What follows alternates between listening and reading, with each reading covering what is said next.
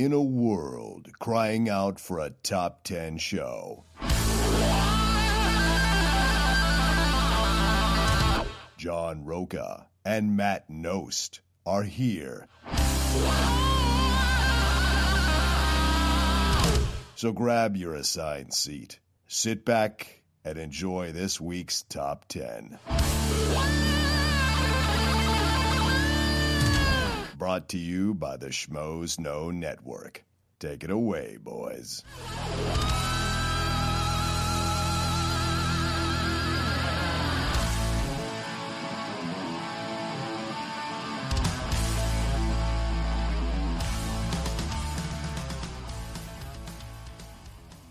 Welcome, everybody, to this week's Thunderdome. Thunderdome. This one's a really interesting one. We went a little highbrow with this one.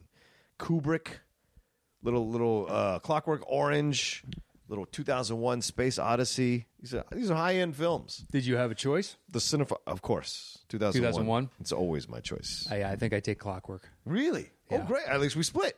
It's one of the Most of the times we go with the same one. more often than not, Yes. yeah. But I think on this one I do take Clockwork just for its. I could rewatch that more often than I think I can 2001. Really? Yeah. Oh, it's so the reverse for me.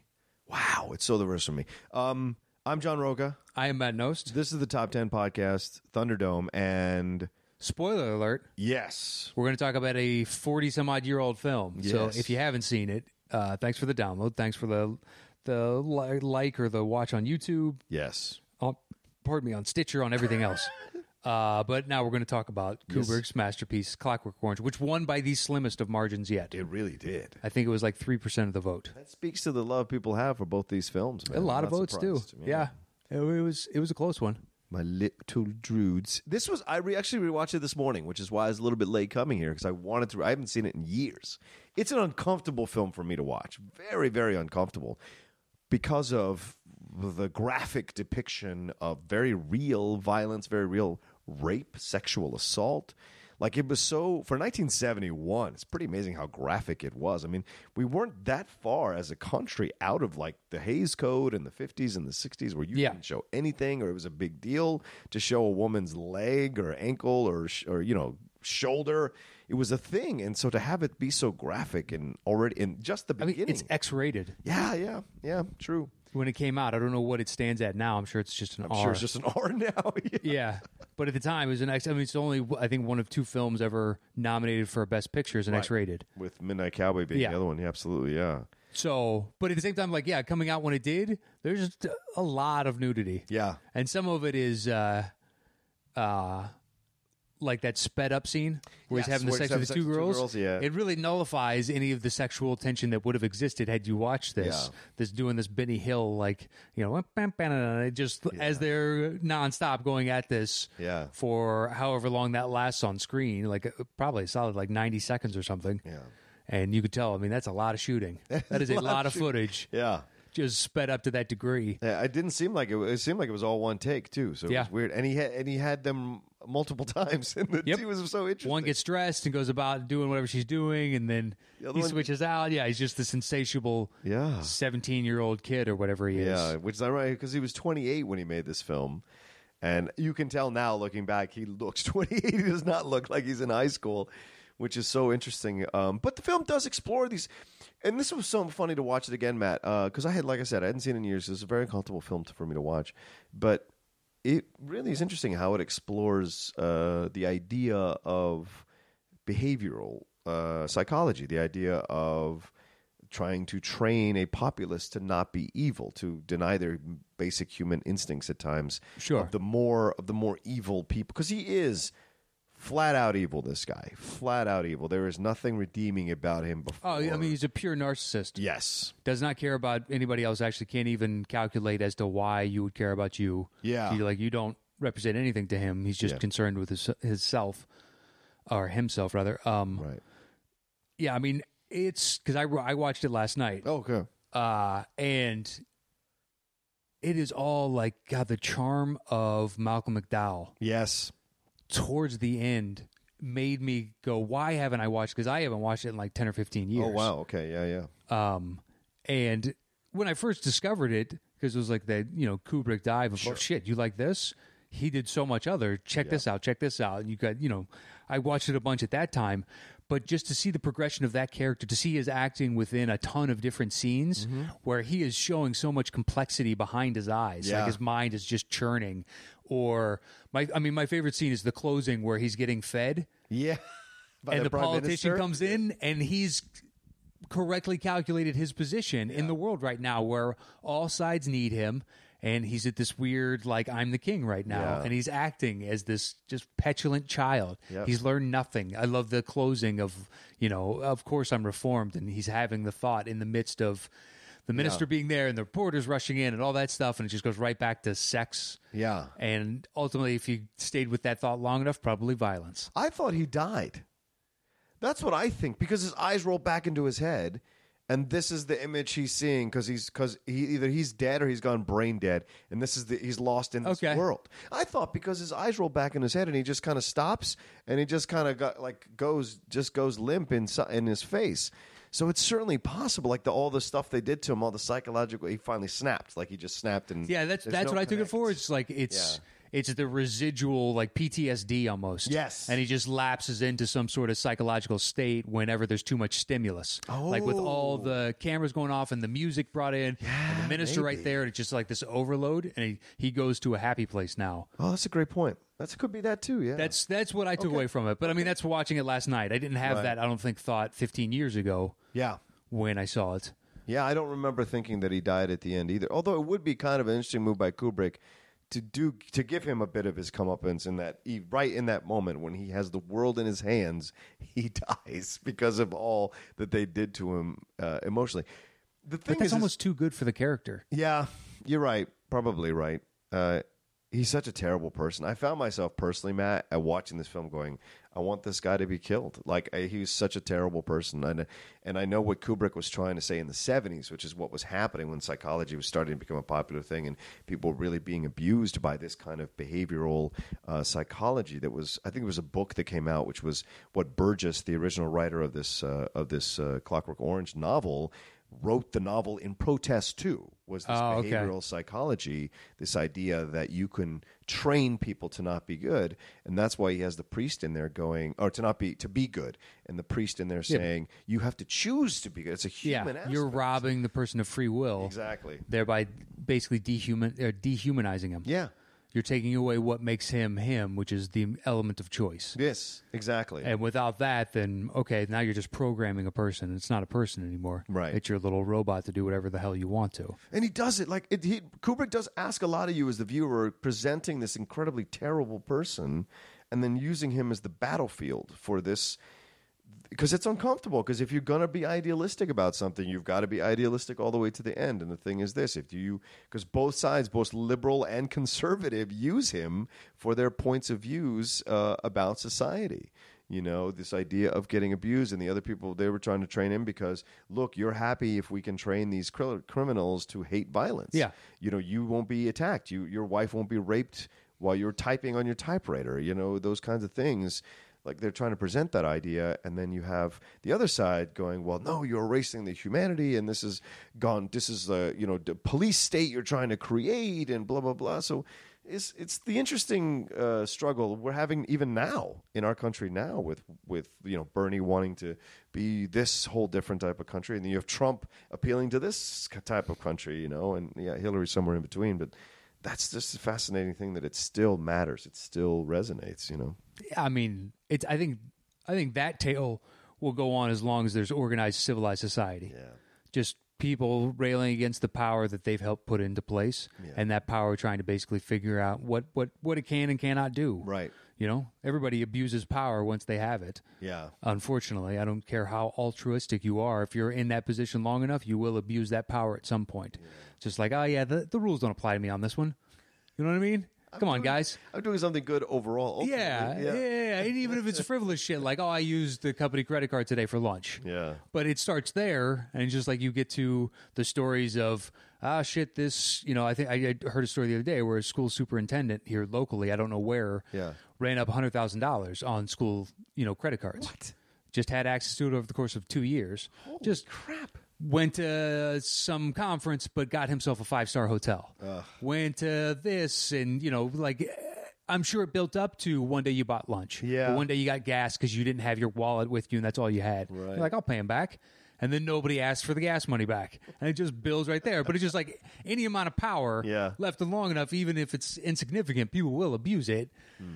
But, I love that when the leftists show up to basically do a story on him, to tell the public how damaged he is. The more interesting thing is the fact that simple music, they don't have to beat him up or do anything like that to drive him mad anymore. It's the simplicity of Beethoven's Ninth that will drive him to insanity. So they're just as bad. Absolutely. Yeah. He gave them the tools to destroy him, and they used it willingly. And the writer did for their definitely means. In vengeance for his wife. True. But the other two people were on board. Exactly. To justify getting the political outcome that they want ultimately, and this guy's just collateral damage in the middle. Right. And it's the thing that happened, and I think that's what was happening back in the 70s. These people that had been flower power all of a sudden became, they broke off into this more militant peace movement that was like bombing stuff, that was trying to get trying to kill government leaders, trying to kill all this kind of stuff. And then you have Manson come out of that, and that's all of these things that came out of what was supposed to be a peace and love and free love and all this kind of movement. There was the more fervent people, and you see that sometimes too. Some of the Bernie supporters, and I'm a person on one side, like I don't have any choice. I don't, I'm not anyway, but like. Some of them can be real fervent. Same thing with Hillary supporters. I think Trump supporters. You can say, Trump supporters are this crazy, but then there's just as many on the other sides who are kind of nuts as well in their own way. Anybody that's devoutly loyal to any subject, I don't care what it is. Yeah. I more than likely, I just assume on the outset, I don't get along with you. Even if we agree, because I don't agree in the way that you want me to agree, which makes me wrong. Right. So anybody I don't give a shit what it is. Yeah. Someone brought up a couple of weeks ago when we were talking about the backlash of DC and Marvel and all that, and people getting attacked. And at the end, towards the end of the episode, we both said it's a movie. Yeah, like relax. And somebody on YouTube, I can't remember what, but it's a regular listener, was like, "Hey, listen, that's while that's true, if people didn't love movies, then why would we tune in to listen to you?" And we're like, good point. Absolutely. Good point. But our point is, that's totally fine. I love movies too, and I listen to other people talk about movies. Right. But I don't attack somebody because they have a different opinion about a fucking movie that I did nothing other than show up and watch. It's not like I made the damn thing. I have no reason to attack you. Absolutely. For that. Yeah. So, but I don't give a shit what you are, whatever fervent belief you have, whether it's political or it's about peanuts. Yeah. And people can't have peanuts on flights and blah, blah, blah, or whatever. I don't care. Goddamn right. Yeah, I just fuck it's gotta off. Be walnuts. It's whatever it is. Whatever it is. I don't. It's just like anybody. It's 100% about one thing. Yeah. That I don't like you at all. Yeah, because I think you're right. I think you do run into that. And then they make deals where they violate the idealism of their points of views because they believe in the overall achievement of it. And that's where you see and that's what I think you see here in the film. Both sides do some really dirty dealings, because in that one moment you see it when he's getting like the eye drops and he's going back for a second or third session, and he's screaming at them that the music is what's messing him, that they're taking the joy of Ode to Joy out of his life and turning it into something horrible.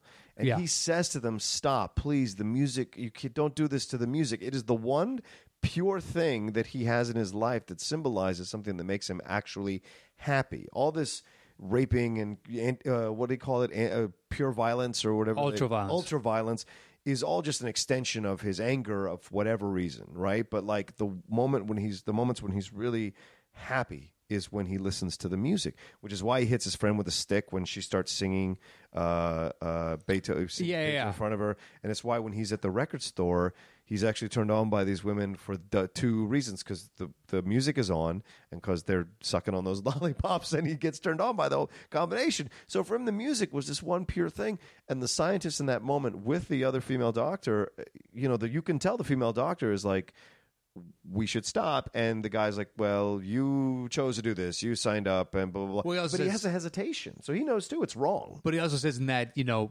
maybe the punishment of that is part of the rehabilitation process. Yes. Because they're winging it. Right. They are. That's what I'm saying. Yeah. They're presenting this as like strong science, which is like, this is your first guinea pig. Right. You're test driving this right now. Well, it's just like anything, any government program, anything. There's going to be collateral damage. There's going to be people who don't, who spark questions to your ideas, to your theology that you hadn't thought of before, and then you have to kind of make a deal with yourself to ignore those things or to move past those things because you think the general overall good that it can do is more important than the occasional people that get hurt. And that's what the film kind of highlights. Because, yeah, he's a terrible person, but how far is he allowed, should he be punished to the point where you're erasing his humanity? Oh, yeah. You know? What's the point? He's almost living dead. He's almost living dead, you would say. I love the twist when the cops are his former friends. God. The first time I saw that, I was like, oh. Yeah, right? And you react like he reacts. Yeah. You react like he You can start to side with him and be like, he's changed. And you see these two and you're like, oh, no. His parents kicked him out of his house. That whole thing is That's so weird, right? It makes no sense. The guy's been gone for like 2.5 years. He was in prison for a couple years and then opted into this program. Yes. And this dude, George, he showed up and so supplanted him. He really did. That they're like, listen, he's paid up for next month. Yeah. He's got to stay. You know, he's here on a job. He's a contractor. You can't really kick him out. Really? You can't refund him next month's rent? You guys already spent that? You're in such dire financial straits? And then I love at the end, his parents come back around. Yeah. And now that the societal blame has shifted from them to the government, they're more than happy to have him back in their lives. Right, and take a little bit of the blame. A little bit. Just a skosh. But I love that they showed up and he's like, well, we read in the paper, it's the government's fault that you're this way. And you're like, oh, so now your culpability has been, lessened a little. It's the exposition of who is really to blame in a situation, if there is blame at all, and who is purely in the right place to blame. Yeah. Because there's so much fallacy in the thought processes, and so some of these people involved in his quote-unquote rehabilitation or his quote-unquote incarceration. You know, you see these you can tell those cops are trying to have sex with him. You know, when they're in the in prison, the prison guards are looking at him and giving him these looks, and you're just like, oh, shit. And then that lawyer that shows up when he's in his underwear and grabs his penis, tries to lie on him on the bed. It's these weird things. So you have all these, I mean, that's what Kubrick is doing. He's exposing the underbelly of all these supposed venerable institutions, which, of course, is what was going on in the 70s in our country or around the world. People were wanting to expose supposedly good governments or good ideas or good programs or good departments that were trying to do these kinds of things to people. You know, because this idea of, I mean, the eyes and all that shit, that they explored all that. You know, a lot of the behavioral therapy. You know, you see that in Manchurian Candidate. There was a lot of that stuff going on in the military. So it was like, oh shit, what the fuck? Yeah. Well, I mean, there's so many government run things like that, experiments or whatnot, that we'll probably never be privy to. That the Freedom of Information Act doesn't cover whatever dark file that's been locked away in. Yeah. Just because we've found out about some, but who knows? Yeah. Because dark ops have been around, since the Cold War. Exactly. So how many of those various programs will never make the light of day just because we can't? Yeah. We can't. Yeah. It just exists in such a shadowy place that nobody reaches their hand in that little fucking cookie jar anymore because it'll get lopped off. Yeah. I know, just all the horrible things. So I wouldn't put it past the government to eventually try something like that if they were left unchecked. And behavioral science was shown to, shows improvement in this type of individual and whatnot. We tried it on rats. It must have worked on rats. It's got to work on people. You never know. Let's step it up. Let's try it on dogs next. and then try it on pigs and then try it on this. Yeah. The police stuff you bring up is really interesting because that moment is horrifying. Yeah. What they do to him is so... I can't believe McDowell terrible. Managed to hold his breath for that long. Yeah. Like thrashing about, whatnot. His hands were cuffed. Yeah. And the guy's hitting him with, rubber baton in the side. Right. But still. This is the whole thing. Those guys, from the beginning, all took part in this shit with him. And so for them to be some kind of enacting some kind of vengeance on him, they'd already got him turned into the cops. They'd already got him put in prison for 2 years. What more do they want? And that just shows they're just as evil as he is in a different way.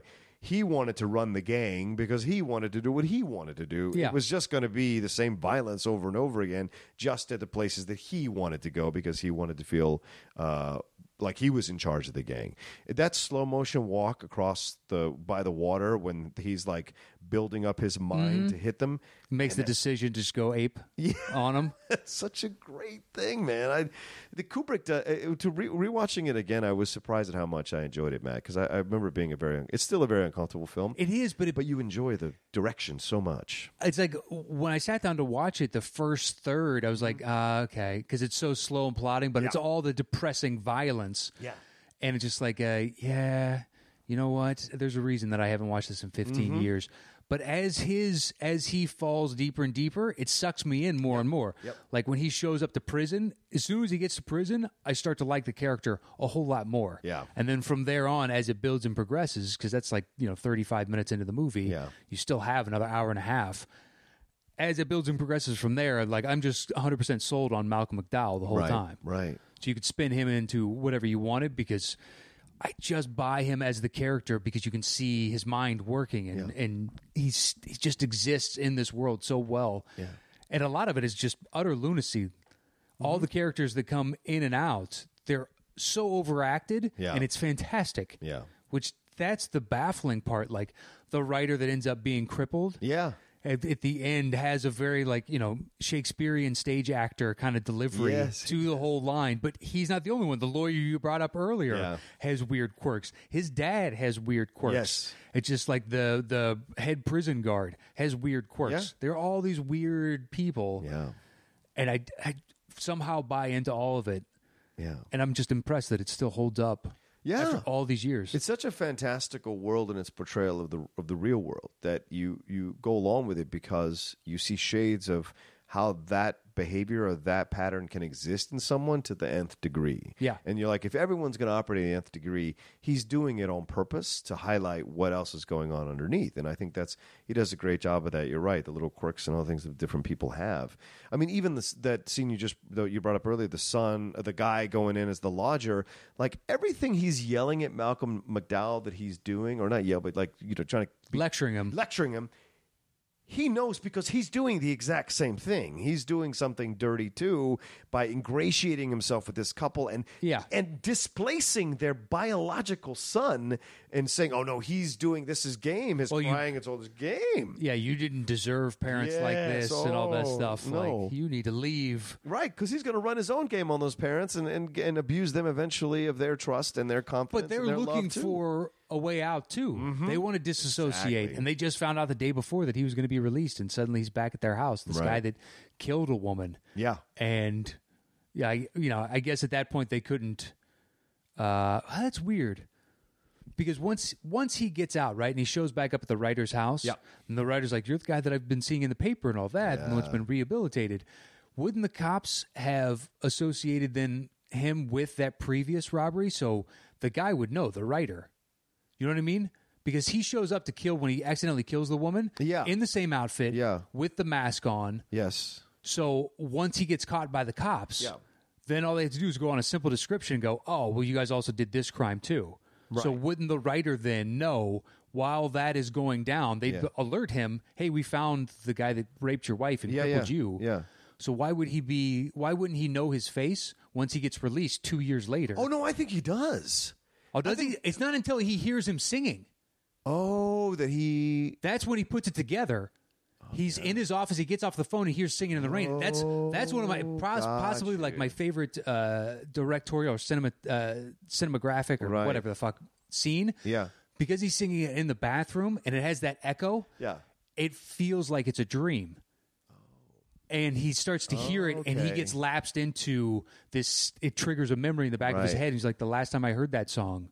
Yeah. And it's sung in that, it's that fucking, that's what drives him to madness and lunacy. See, I think he knows from the beginning, as soon as he sees him, when the muscle guy carries him in, he goes, you've been involved in an accident. And he starts doing this. Yes, actually, you have to stay here. But that's after he realized you're the kid from that, and I could use this for my political ends. Gotcha. So that's all there. Yeah. He's already recognized that it's him by that point? I believe so. Okay, that's true. Yeah, okay, that's fair. You know the guy carrying him? You know who that is? It's David Prowse, who's the voice, who's the body of Darth Vader, the actor in the Darth Vader outfit. That's him. He was apparently trying to be a Mr. Universe or a Mr. Olympia in England during this whole time, and that's how Kubrick saw him on some event and asked him to be in the film. That's how he got on the film. It's so random, dude. And I love that his dad is the guy, the Overlook from The Shining. It's the guy, the in Nicholson's vision when he sees. Oh, okay. That's him from The Shining, the old guy who's there. He's like who killed his daughters. Yeah. That kind of jazz. And so it's interesting. He uses the same kind of people throughout the stuff. And the guy who tries to take over is the cop. That's Warren Clark, who I loved in Dalil and Pascoe, which is this like old. Like a cop show in British times. Okay. They're detectives solving crimes, and I used to watch it on A&E whenever it was on. But the police thing, I want to touch base on that real quick because I keep coming back to it, but I'm losing my thought. Is it's Kubrick also being a little subversive about the police, that they would employ these criminals to be cops. You know what I'm saying? And he's kind of like undercutting the police a little bit as well, which probably was happening back then, and it's happening now. This idea that sometimes these cops can be criminals themselves in what they do and using their power for evil. It's an abuse of power. Yeah, exactly. Exactly what you were saying. The abuse, no matter where you are, you have abuse of power. Yeah. I got a buddy that became a state cop. Yeah. And I was talking to him one day, and he's like, how many guys on the force are the guys that were like picked on or whatever else and now are doing the picking on? He's like, there's not a lot, but there's a couple. Yeah. There's a couple, and he's like, even if they leave, somebody inevitably comes along and replaces them. Yeah. And you're like, so we always have a couple around. Yeah. You just try and keep them in check. He's like, 99% of the guys you're going to run into are good people. Yeah. And that's for that type of job, that's great. It's a tough job. It is. It's an impossible job. Yeah. You're dealing with the worst of society every day. How that doesn't just jade you to humanity, I have no idea. Yeah. And the line he says, what two jobs for two of age job seekers, it's a job for two. Such the simplicity of it all, Well, yeah, but at the same time, the government was trying to crack down on violence, so they were basically hiring just thug cops to keep the other thugs in line. That's right. It's like, all right, fine. If you're willing to basically whoop anybody's ass that you see getting out of line, great, you're hired. And it's such a bright film. We got to wrap it up here, but the cinematography is fantastic in the film, which you were trying to mention earlier. The bright colors, the design of the whole film. I mean, where they go to like drink their milk, that whole club is fantastic. The record shop's amazing. There's so many bright. It's a nightclub apparently in real life. I think so. Yeah, damn, it's amazing. The bright colors of the scenes, and then the tight spaces that he creates with all the design in the rooms, like all of that stuff was just fantastic and really conveys for the viewer what's happening for the person who is talking, like Malcolm McDowell's character as he's talking. So that's fantastic. I would definitely recommend it. Yeah, if you haven't seen it, please, and you've made it through this entire discussion. What are you doing? Yeah, but it was good. Now it makes me want to go back and watch 2001 and be like, okay, does my choice then still make sense? I think we actually did a nice job choosing this one or that the fans chose for us because it was nice to revisit it. I would have never probably revisited it anyways. Okay. So it was nice to revisit it. 2001 I own. I watched that and it's not even a problem. But like this was fun to watch again as an older person because it's been 10 years, like you were saying, 10 or 15 for you. It's been 10 years since I did this, at least because it's so uncomfortable. But what it's talking about is so topical now, and you can kind of deal with the first part of the film because the second part of the film is really what you need to be asking yourself. For lack of a better way, to the redemption of the character, even though there is no redemption, but it's the kind of the redemption of the opening 30 minutes. Yeah. It's like it takes you to this really dark and kind of uncomfortable place. But there's a reason for that. Yeah. And everything that may or may not make sense early on, there's a payoff for that later on. Exactly. All right, thanks everybody for listening. This was Thunderdome, Clockwork Orange on the Top 10 Show. Please follow us at Top 10 Show on Twitter, at Top 10 Podcast on Instagram. Follow Matt at Matt Nost. Follow me at The Roca Says. And if you want to email us, it's top10podcast@gmail.com, and that's all spelled out, Top 10 Podcast. We have an announcement coming up on the horizon. Yes. If we'll announce it eventually on the podcast, but it'll come quicker on our Facebook or on our Twitter. So like us on there or follow us on Twitter, and it'll be coming in the next few weeks. Yeah. That's the best I can tell you right now, or best we can tell you right now. Yeah. Beyond that, we're going to be cryptic. So That's right. That's what enjoy. you're going to get. That's what you're going to get. All right. Thanks for listening, everybody.